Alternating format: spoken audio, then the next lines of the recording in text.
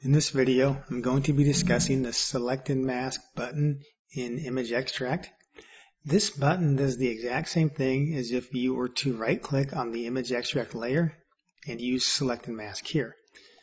There are two differences though. The first difference is if you are not on the Image Extract layer, using the button will automatically select your layer so you don't have to worry about clicking on your layer. You can just click the button regardless of the layer you're on and it will select that for you. The second thing is the Select and Mask button will start with specific settings. It will put all of these settings here to 0. It's going to uncheck the decontaminate colors, which you generally do not want to use, and that is because Image Extract already applies this into another layer above the foreground layer. So I've got other videos that discuss the color fix, so watch that. So I'm not going to really discuss that here, but just know that generally you don't want to check that on.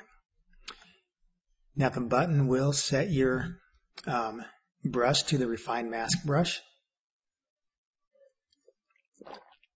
and it is also going to select your view to the mask view.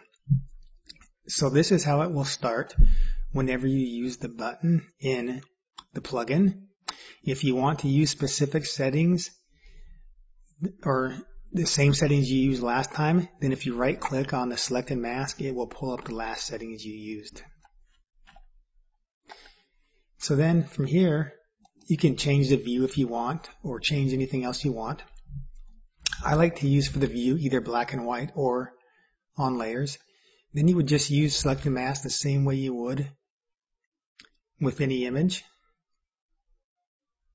Now I'm going to show the Select and Mask itself in more details in some different videos that are more about the editing.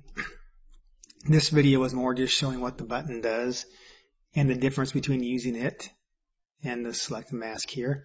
And you can see that that applied the change to the image. And if we look in the mask, we can see the changes in the mask itself.